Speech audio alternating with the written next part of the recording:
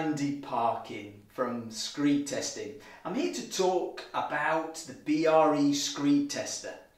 With less than 1% of all screeds tested for in situ crushing resistance, are we storing up problems for the future?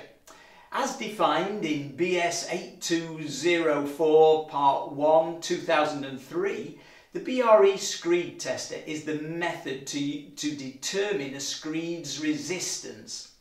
The screed is subjected to repeated impact blows by dropping a weight vertically down a guide into a hardened steel anvil in contact with the screed surface. The depth of the indentation from the resulting impact after 4 blows is measured. The sample area needs to be flat, smooth and free from all loose dirt and grit. Once the area is selected, the micrometeor measures the surface and that measurement is recorded. Can be plus or minus and will need to be added or subtracted from the test results. The rod is then positioned vertically with the bubble nicely centered to ensure it drops with its full force. The weight is dropped 4 times in the same position and then the indentation is measured. Depending on the category of the floor, heavy duty commercial, general commercial and domestic and light use, please see the category table.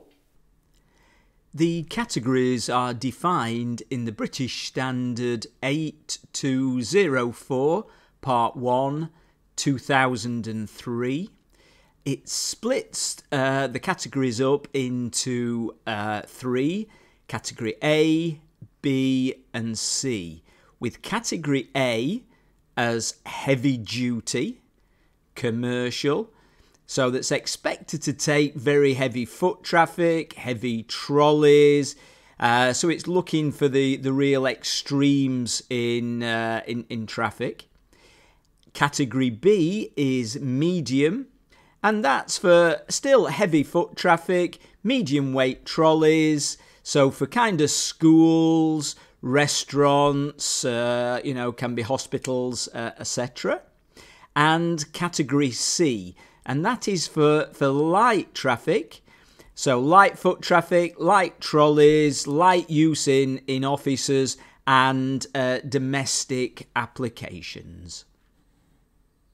To pass, the indentation needs to be less than 3 mm for Category A, 4 mm for Category B and 5 mm for Category C. Test sampling is not less than 3 tests in areas less than 20 square metres and 3 tests on each 20 to 25 square metres of screed laid in larger areas. Corridors should be tested at 3 to 5 metre intervals. All tests should avoid bay joints and cracks. Make sure they are no nearer than 300 mm. That is the basics of the BRE Screed test. If you need a test on your screed, then please contact us for further information.